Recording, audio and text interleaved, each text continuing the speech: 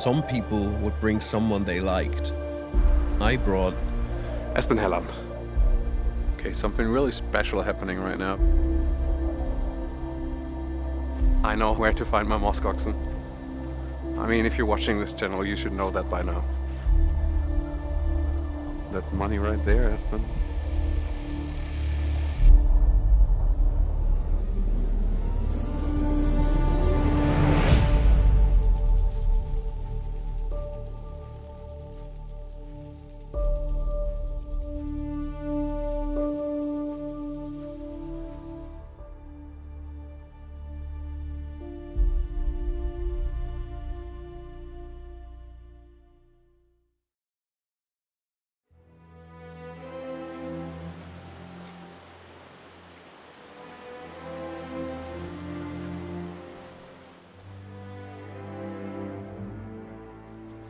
It's the end of August here in Norway, and also of course then on Dovrefjell.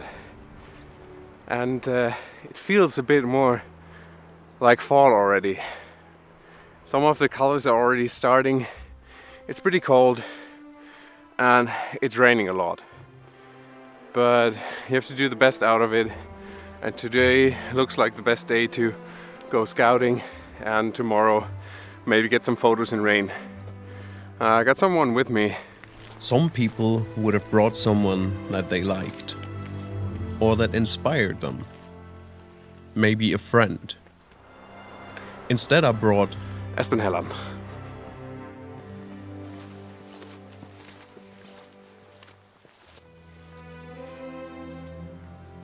First two muskoxen spotted, so I know where to find my muskoxen.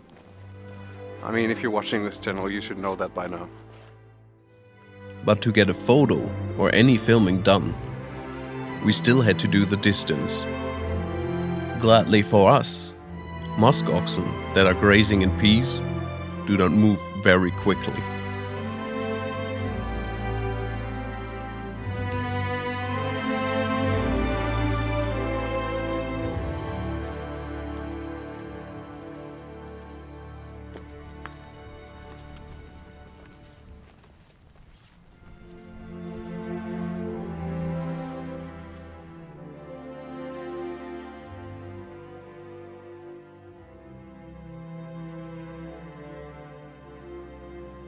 I saw the muskoxen on the hill, and we went further, and suddenly there were even more. A group of like 6-7 animals. They apparently belong together, so they joined after we took some photos. We walked, of course, like parallel to the group, like slowly coming closer, but not like walking directly at them. The animals are always eating, the animals were still always moving, so they didn't seem to be disturbed, which is really good. And now this whole group is sleeping, and even more animals turned up. So we had lunch, and basically now we're waiting because there's a big guided group behind us. And I normally move to the side of another group if possible, because in that way the animals don't get circled and the chance that they feel threatened diminishes. Always try to join up with others if you see them, and don't expect to always get the shot you dreamed of. Enjoy your time. Be patient.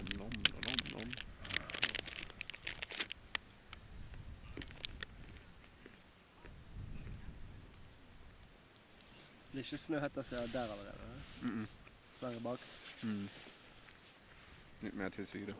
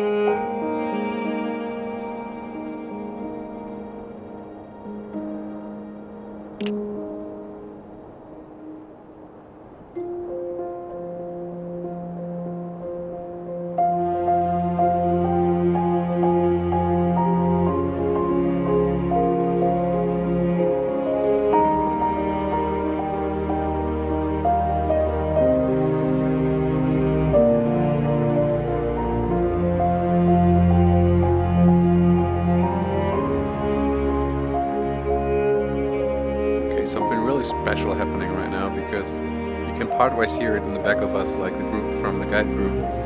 They are a bit excited, and for a good reason, because there's actually behind the muskoxen wild reindeer. And seeing wild reindeer here is for me the first time, not in Dovre, in the national park itself, in Dovrefjell National Park, but here in this area. And it could be around 100 animals. It's really hard to see them behind that slope.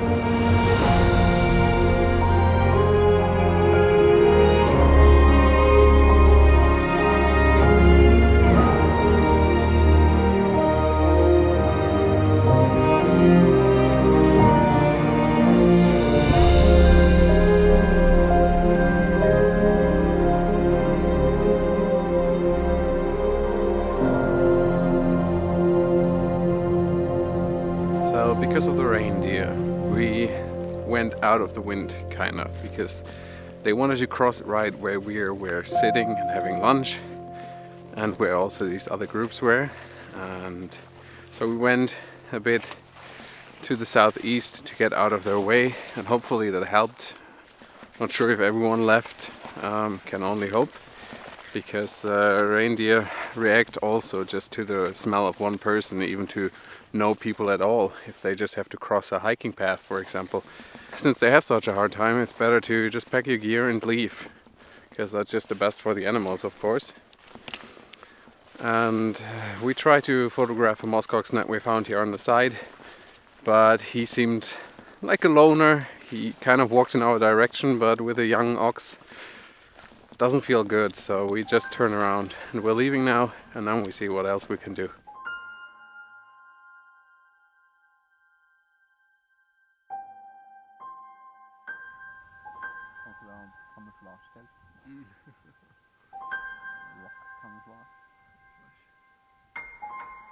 Yeah, you might ask, why are we on a campsite? But just to put this a bit into perspective, when I wanted to take the train here to Dovre, because of the extreme weather, rain and so on, they cancelled the train because the bridge was destroyed and they have to fix that, and that takes time.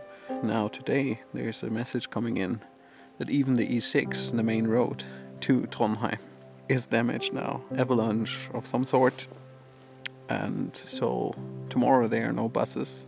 It's raining quite a lot in between the locations we go to. It's no problem to move around.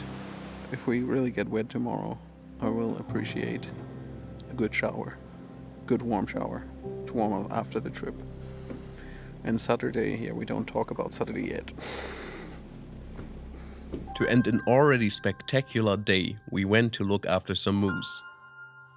We were maybe a bit late or unlucky, but at least it was the first time for Espen to see one. Did I mention he's Norwegian?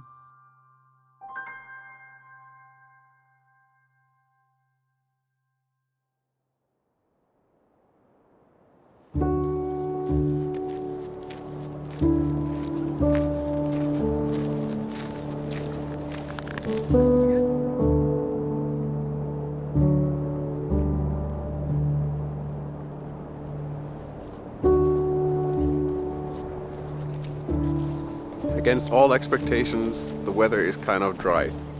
So far it seems to miss us, which is, I mean, Espen seems to be happy about it. I mean, I'm kind of happy until we are with the animals, but I kind of was wishing for frozen raindrops. Let's see if we're so unlucky to even get rain. No, oh God, that doesn't make any sense anymore. Good. It's good thing you got that tape. Yeah, I got my butt taped. That's gonna keep me dry. Patent pending.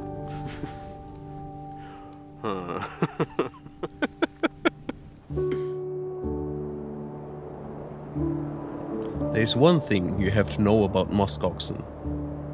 They lay a lot on the ground. A lot. And if they just started to do so, you're in for a long wait.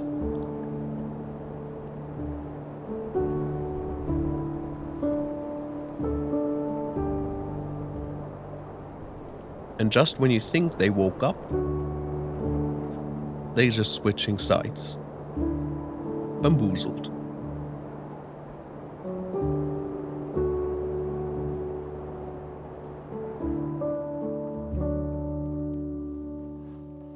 Inspired by the muskoxen, we nearly fell asleep as well.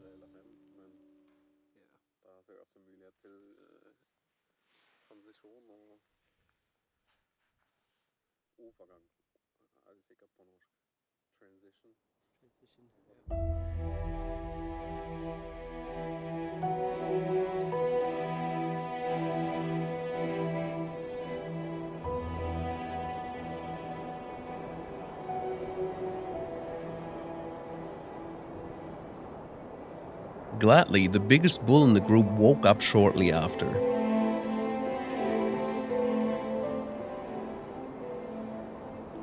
And if the bull is awake, you can be sure that he doesn't let anyone else sleep on his watch during this time of the year.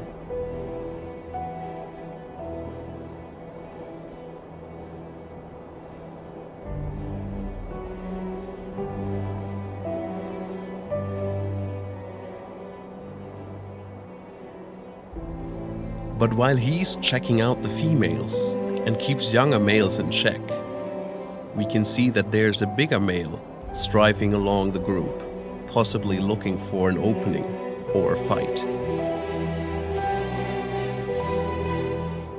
Sometimes it just happens that you don't get good photos, but that's when I'm often focusing on filming. And this is not all about money, but you can get great behavioral shots that can actually bring in cash in the long run. For example, this mother feeding her calf. That's money right there, Espen. I know that sooner or later I'll be able to license and sell this footage.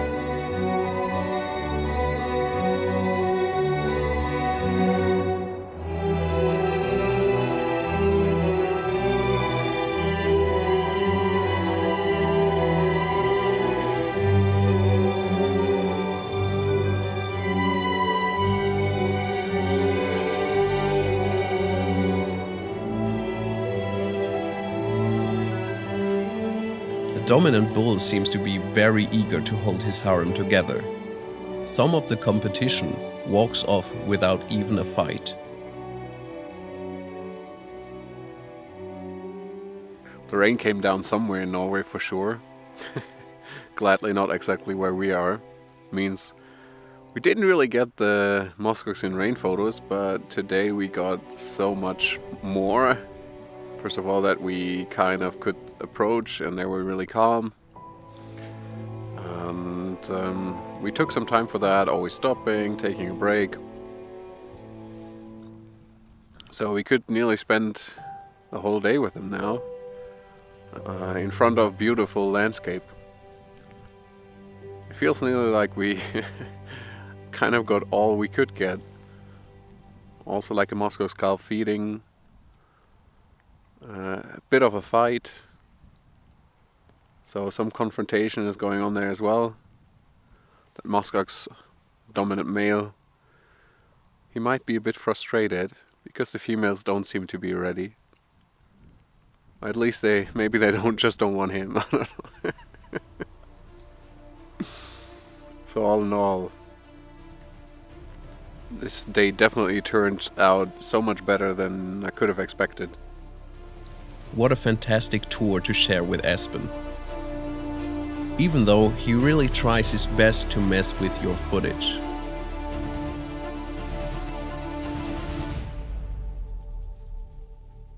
See you soon on the next one.